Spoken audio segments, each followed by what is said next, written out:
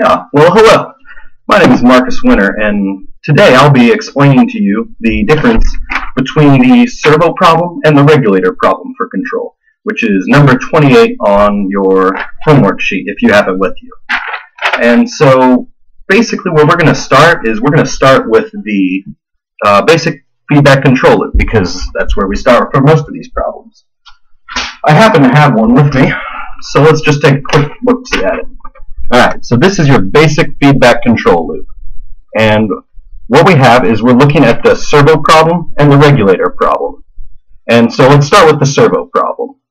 And in a servo problem, there is no change in the load, which is right here. So the load is basically said to stay the same.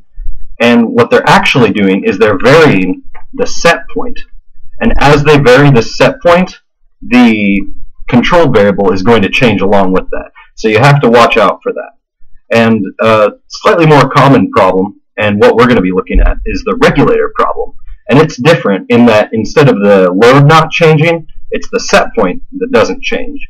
So in a regulator problem, the set point will stay the same and the load will change. And as that load changes, instead of the control variable changing along with it, the control variable will stay the same. So regulator problem, control variable stays the same, and the load changes. Servo type problem, the set point changes, the load stays the same, and the control variable changes along with the set point. Thank you. If you have any questions, I'll be right here. Bye.